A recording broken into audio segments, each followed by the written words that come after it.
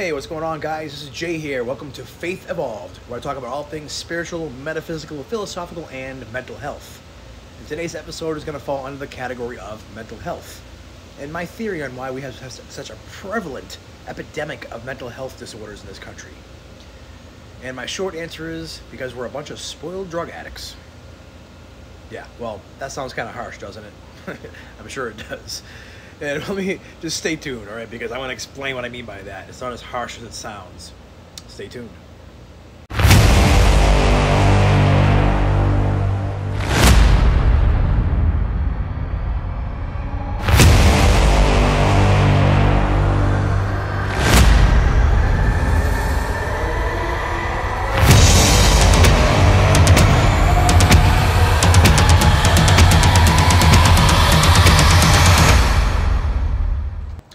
So we're a bunch of spoiled drug addicts, huh?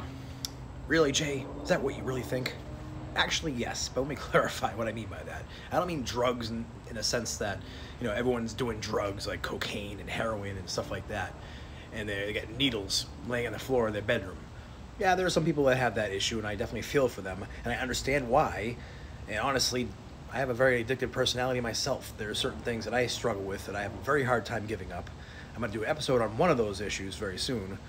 I'm going to be very transparent about my life and things that I usually would never share. But at this point, you know, I'm 38 years old. You kind of hit the point when you're in your mid-30s where you just don't care what people think about you as much anymore. You're kind of more secure in who you are as a person.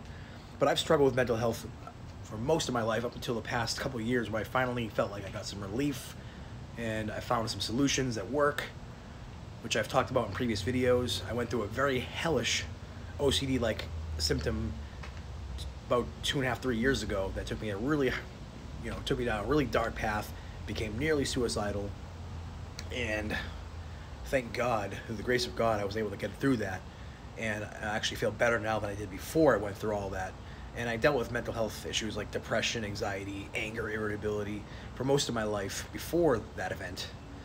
And I know several people in my life, several people who are close to me, family, friends who struggle with mental health disorders, ranging from bipolar to borderline personality to OCD to just regular anxiety, panic disorder, depression, you name it. I know folks that have it, and I'm sure you do, or at least know someone who does. So it's a pretty prevalent condition, and almost everyone and their mother is on some kind of medication for it. And I definitely feel, of course I feel for these folks. I know what they've gone through, just some of the stuff I've been through in my life. It's not something I'm laughing at, or I'm like saying man up or woman up, or get over it, grow up, whatever. So it's not the attitude that I have. But my theory on why we have such a prevalent mental health disorder in this country, and possibly even in the world, as especially developed countries are moving up, in civilization and advancements and stuff, it's because of modern life. Modern life is essentially the biggest giant, line of coke that society has ever sniffed at once. It's just one big giant shot of heroin, this modern life is. I mean, look at what humanity has gone through since the 1800s until now, 2022. We went from being a very simple, traditional family values of, the dad working and the mom being home, being the homemaker and raising the kids, and, simple, farm life, or maybe there was some, people working in industry that was starting to grow in the 1800s and early 1900s, but we had such a simple life back then. We didn't have to worry about all these bills and credit cards and insurance companies and just all these different things we had, these responsibilities that we have, regulations, all of which I think are good things to help stabilize, a quickly growing economy and a country that's exploding with technology and innovations and so many things that are automated for us now. Everything from a microwave to Alexa and everything else that's around here. As far as all these things that we can now buy and make our lives simpler and easier. But I think all these things that we're doing, all these things that we're buying, especially technology and the internet and computers and smartphones, it's screwing with our brains. We're not ready for this. We're evolving way too quickly. And I think we're overstimulated as a whole, as a population. And I think that's the biggest contributor. Our minds are working too fast, too quickly. There's too much information coming in, too much information coming at us from all different directions, and we're expected to, you know, also have relationships. And when you have all these things given to you, you become addicted to them. I know firsthand, I'm speaking firsthand.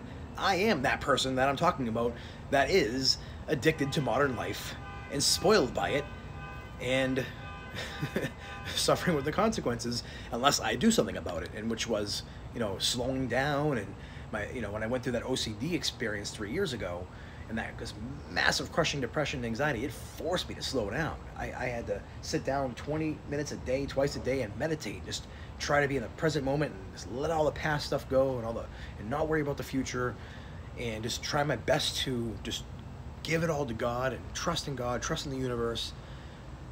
Because yeah, on paper I had it all. You know, people would say back in the day, "Oh, you got a beautiful wife and 2 amazing kids." You know, which I do, and I did, I should say. I'm not married now, but, you know, the kids, yes. And as far as the house, I had a nice, you know, 200-year-old farmhouse that had way too much work that needed to be done. But, you know, I had a house, I had a job, I had 2 cars. You know, on paper, yeah, I had money in the bank, I had good credit. So yeah, on paper everything was great, but I was suffering. I was miserable on the inside, constantly irritable and cranky and moody, and just, you know, I would snap at people, my now ex-wife and kids. You know, I would you know, come home and just be reclusive and go in my bedroom and shut the door, go on my computer, play video games or surf the web and other things. You know, play music. I would very rarely want to be bothered by somebody else. I couldn't be bothered. I'd rather be alone, because I was so addicted to all things technology, all things modern life.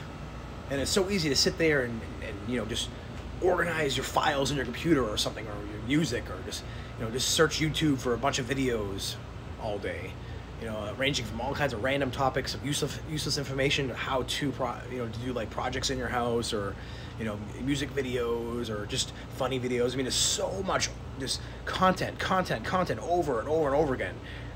It just becomes to the point where your brain, it gets so stuck in that state of expecting all these hits of little hits of you know, modern life,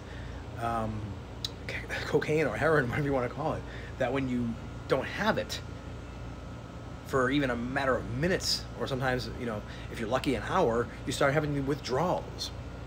So I know that happens to me. I know I'm constantly taking my phone out of my pocket and looking at it, hoping for an update on a you know, status update on Facebook, or maybe a new Snapchat or something, or maybe something selling on eBay that now that I'm starting a you know, eBay store.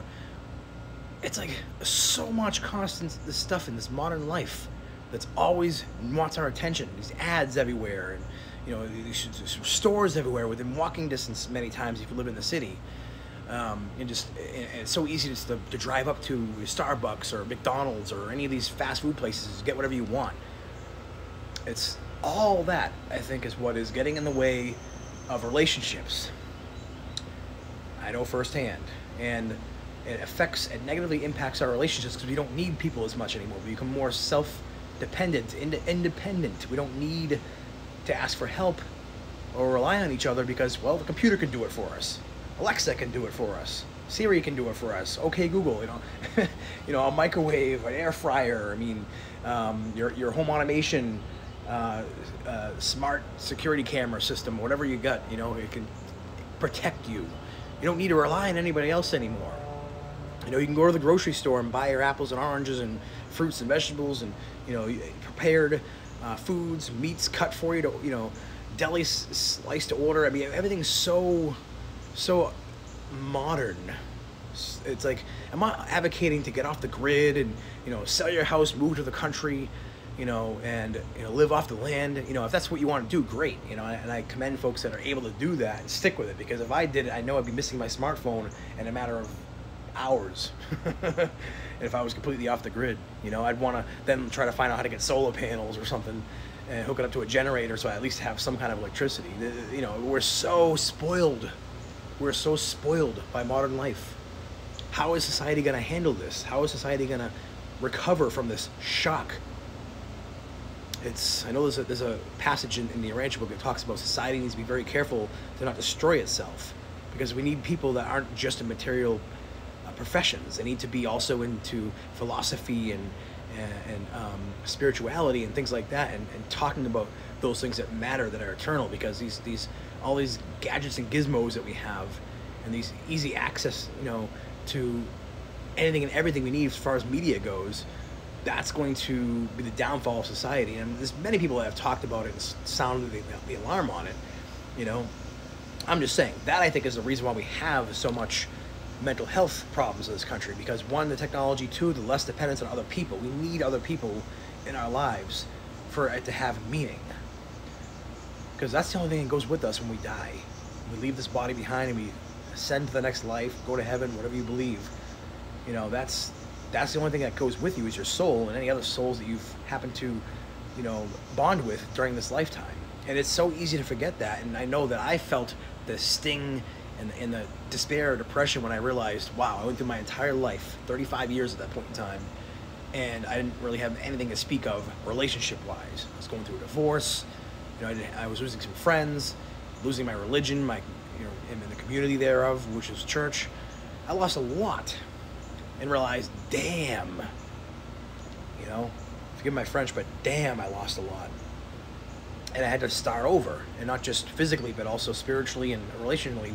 I had to start over. And thankfully, you know, as I've worked on myself, I've been able to maintain some of my relationships, even from back then. Even my ex-wife, we're still friends. And I met some great people in the spiritual community along the way as well, that gave me back my meaning and gave me back hope for this life. So yeah, modern life spoiled us. It's a big, huge shot of heroin to the you know, to opiate for the masses, as they say. And the solution to the matter, I think, is just to slow down. You know, not try to fix what's wrong, but just slow down and just take some time to just be alone and meditate and try to like let things go that just set you off. This is speaking to myself as well.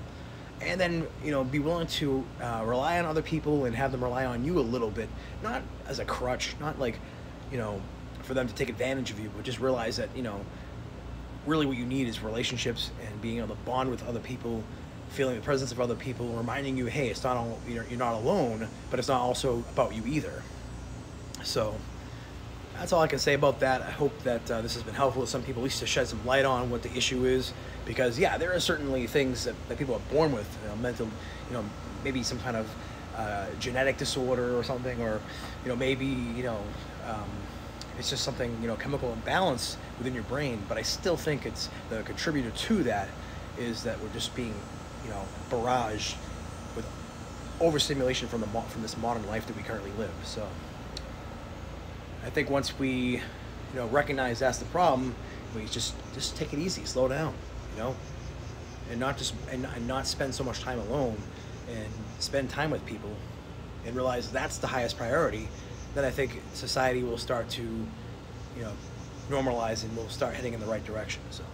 So I want to thank everyone for watching this video today. If it's your first time here, thank you very much. Please consider checking out the other videos that I have. And if anything resonates with you, I would be humbly appreciative of your subscription.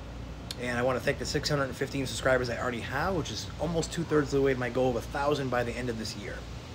So please like this video, comment below, because I like to always read your comments and reply whenever I can. And of course, don't forget to hit the notification bell so you get notified anytime I release any new videos.